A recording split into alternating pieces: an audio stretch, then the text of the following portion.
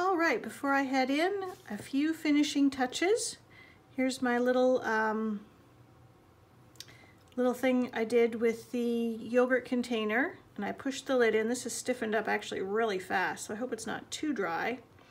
Now I want to be able to take that lid and flip it over and put it on the inside. So I'm going to cut this out.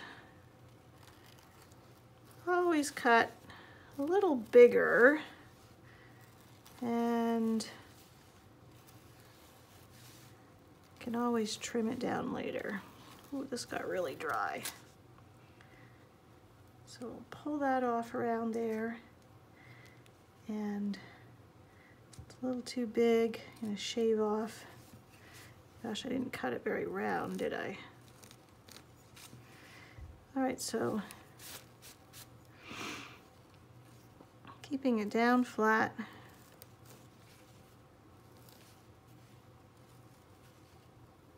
Cutting off the marks where it had that flange.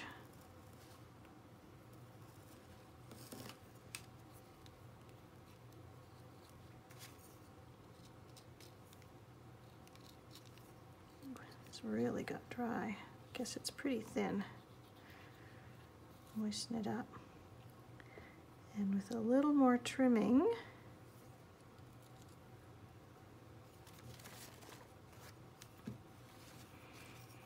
that will just sit right down on that flange. You can put a little fancy knob on it. This is my part right here. I don't know if you can see that. Gotta really get all that flange off.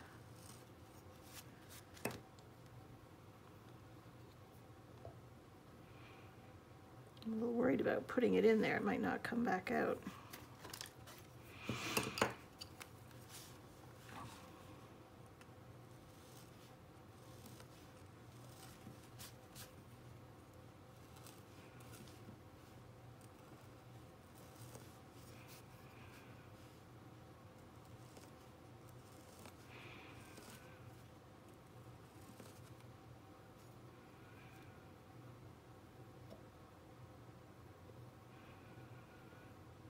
That should fit right in just like that.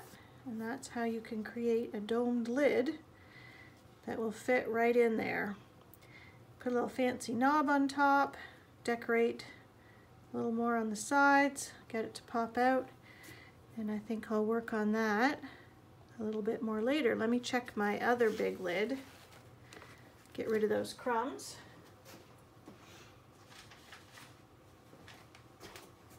This one isn't quite as stiff.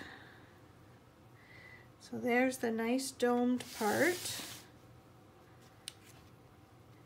And you can see the flange in there. I want it to sit down on there. So I'm going to do the same thing. Cutting right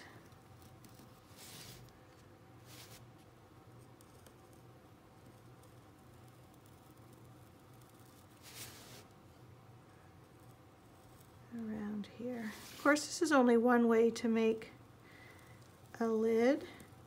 I was playing around with some lids last night, those little pots I showed you earlier. And I'll show you the other one I did like this that actually kept its flange. So pull that off. So this one that I did last night was done the same way, except I kept the flange so it sits on top there, and put coils in there. I had to clean that up a little bit more still. But the coil in there then keeps the lid from sliding around. So that was kind of fiddly to do. Fun little base on there. So that was really fiddly to get this tiny little coil in there to get it. But that's an example with the flange. This little guy just has a whole oval that fits inside of there. So that just sits on there. You always need something for the lid. And this is a flat one. So this one I did the flange inside like the two I'm just doing here, but without the domed lid, just with the flat lid that sits right down in there. So lots of fun little things you can do. Okay, let's see how we're doing here. Does this fit? It's a little soft. Oh, I'm gonna lose the dome. But that, I think, will fit in there. I may need to let it sit here a bit longer. The flange was quite dry, but see how it's going to fit in there. If I flip it over, I'm going to lose the shape. So the flange was really dry, but I guess that inside part wasn't. So I think I'll let that sit up overnight and see how it is in the morning. I'll flip it over and hopefully it'll sit right on that ledge.